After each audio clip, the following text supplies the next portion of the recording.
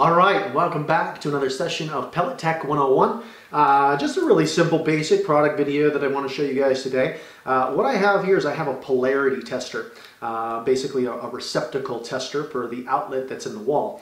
So I'm just going to peel this out of the packaging right here.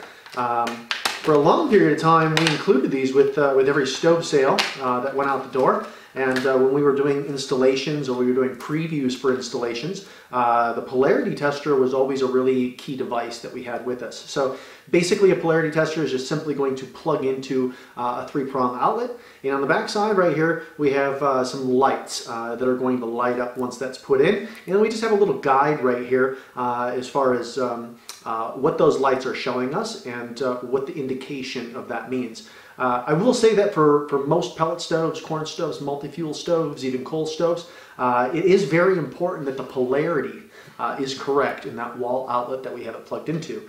Even for wood stoves and gas stoves for that matter, when we have a blower operating, having proper polarity in that outlet, knowing our ground is there, knowing our hot and neutral wires are in the correct space, are going to ensure proper performance of the stove. So if you haven't yet checked the polarity of the outlet that you're using for your stove or your fireplace, I would highly suggest that you grab a polarity tester. These are very inexpensive. And again, we have just found that for overall safety and overall performance, especially when we're looking at pellet and corn stoves, it's vital to ensure that the polarity is correct with the unit.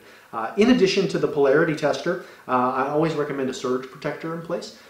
So in the event of an unexpected lightning strike or power surge into the house, having a surge protector in place of the right amount of joules is basically going to be a barrier point or a protector between that and between the stove's control board. Oftentimes we end up leaving the stove plugged in even in times when we're not using it, but as long as we have that surge protector in place, we're going to ensure that nothing goes through that line to damage or to affect the control board. So I'll put a link in the video right here to the polarity tester as well as the surge protector that we offer.